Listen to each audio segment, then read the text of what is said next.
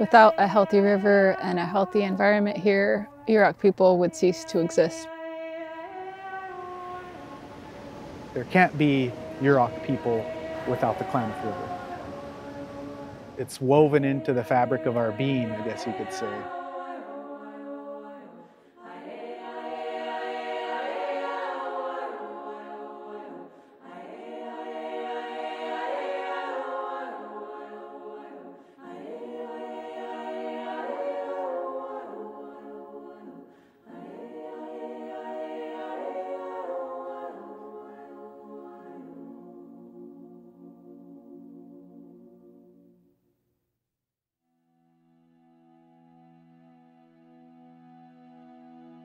Growing up as a kid, I lived on the river and fished a lot.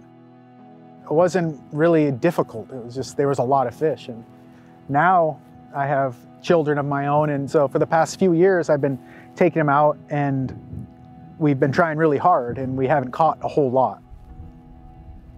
My name is Barry McCovey Jr. I am the Fisheries Department Director for the Yurok tribe. Well, not a whole lot of excitement here today. The Klamath River was the main food source for the Yurok tribe in historic times, kind of pre-contact. So basically any time of year there would be a fresh run of fish coming into the river, whether it's lamprey or smelt or salmon. There was always some fresh source of protein coming into the river.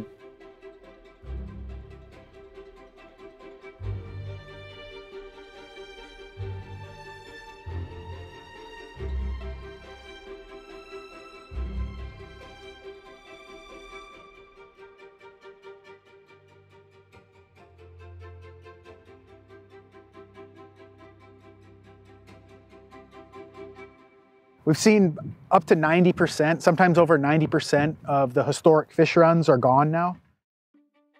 The river is nothing compared to what it once was as far as its ability to produce fish for people to eat. Starting with the first influx of settlers during the gold rush in the mid-1800s, the river has been impacted.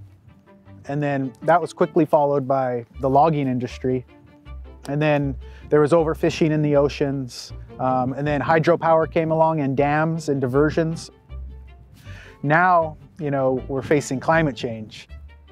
In these last few years especially, we're starting to really see it. So there's all of these stressors and impacts on the river for the past 150 years. And when you look at geologic time and how long all these species have been here over millions of years, and then all of a sudden in 150 years for everything to change like that, species are having a hard time adapting and keeping up with that change. And so we don't have the opportunities that we wish we had or that we had in the past or that we hope to have in the future, to where we can have access to a lot of our traditional first foods that are extremely healthy and extremely important to who we are as people, not just to our health, but to our identity. There's not a lot of opportunities for really good, healthy food here in these small communities along the river on the reservation. The river does offer that. It's not living up to its full potential right now because of all the degradation that's happened. We have this innate reciprocal relationship with the river and fish and the land, and so we need it to be healthy for us to be healthy. My name is Louisa McCovey. I'm the Yurok Tribe Environmental Department Director. We're at a point in our history as Yurok people where we catch as much fish as possible throughout the year to sustain ourselves, but it's not enough. So the USDA declared the Yurok Indian Reservation a food desert. There are parts of our reservation that are so remote that they don't have electricity, and in some of those places folks have to drive 2 hours to a local place where they can get food.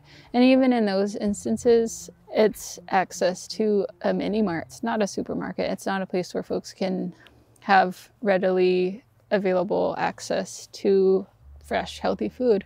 And so that's a problem. That's something that we're hoping to address with our food sovereignty program. We're here on the Yurok Reservation on this 48-acre parcel of land where we're building our food sovereignty program.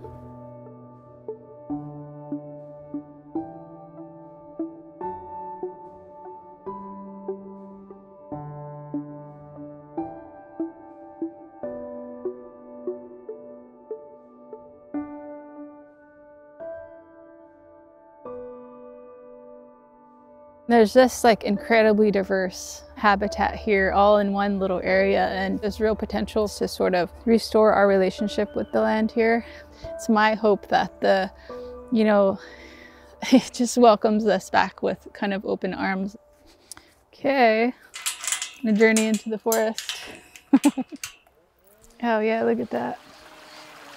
So this is like rearing habitat for coho. We want to pull out all of this invasive blackberry, restore the creek, enhance the habitat for coho. So this parcel is really kind of ideal for our situation.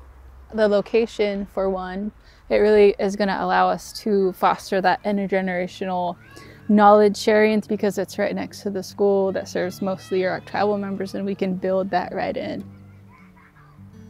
Our kids, along with us, are built and born with this fire inside to help the earth, to fix the earth, to do something good for their people. I'm optimistic that when my children are my age, that things will be different and things will be better, and they will have the opportunity to teach their children the ways of the Yurok people and not be hampered by low fish runs.